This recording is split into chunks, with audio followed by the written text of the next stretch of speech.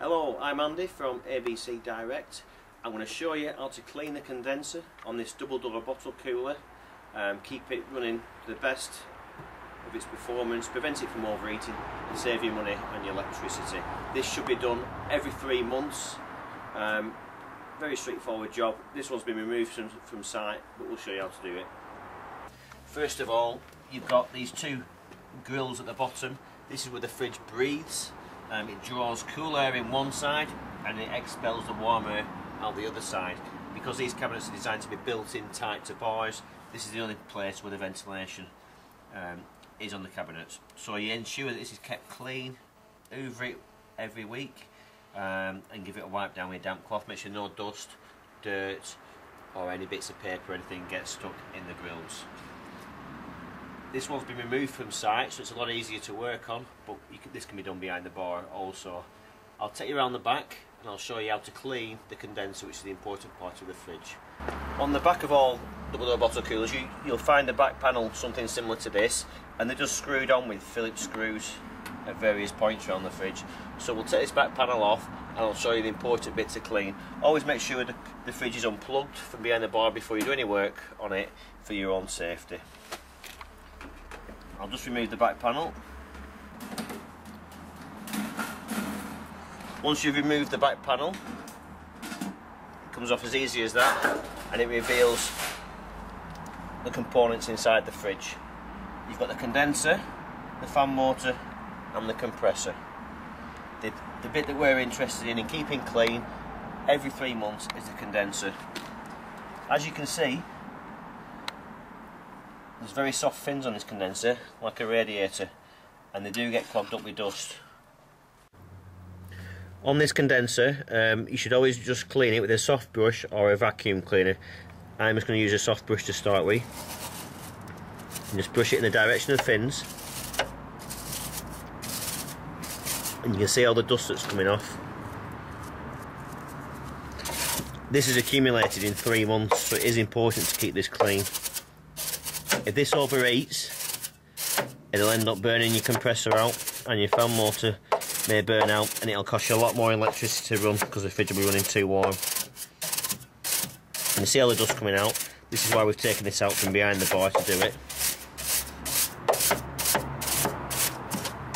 And when it's off site as well, it's easier to clean because you're not getting dust everywhere all over your glasses and everything behind the bar. Clean everything you can see, give it a vacuum out. What I'm going to do, I'm going to clean this condenser with an air line as well. So what that'll do, because the condenser's thick, it's got a lot of passes inside and there's a lot of fins in there, so we can only clean the front, but the dust has got trapped all the way through this condenser.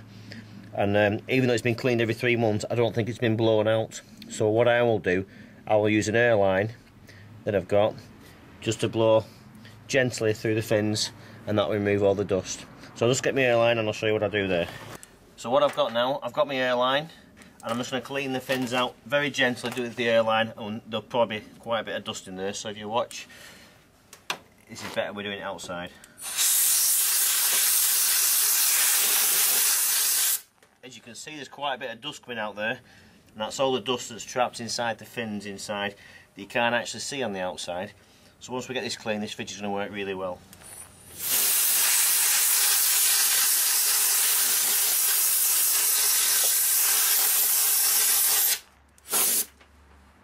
If you were doing this inside, I'd always advise you to wear a mask, but because we're doing this outside, all the dust is just blowing away, and it's not affecting us in any way.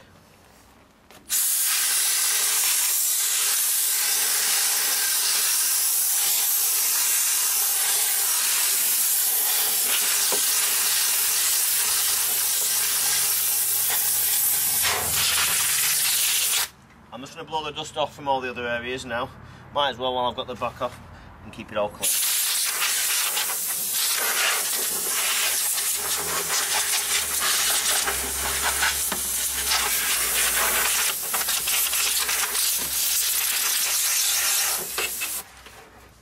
That's done that. I'll just make sure the motor's spinning freely. There's no other bits of dust in there. That's all nice and clean. We're going to save ourselves a fortune there. on electricity and running costs, and we're going to prevent the cooler from overheating.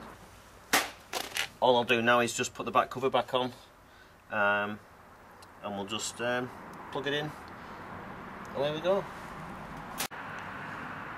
I've just shown you how to clean your condenser on your fridge. That'll save you money on your running costs, make the fridge run less, be a lot more efficient, and it'll prevent any breakdowns and overheating on the warmer days that we have. I'm Andy from ABC Direct.